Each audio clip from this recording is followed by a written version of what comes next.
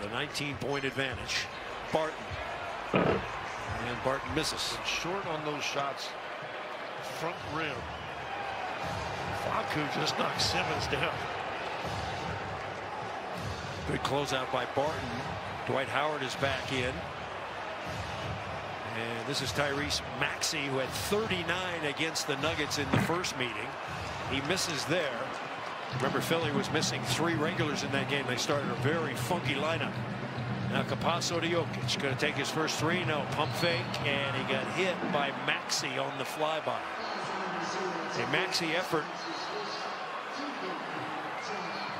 by Tyrese, but it's a foul.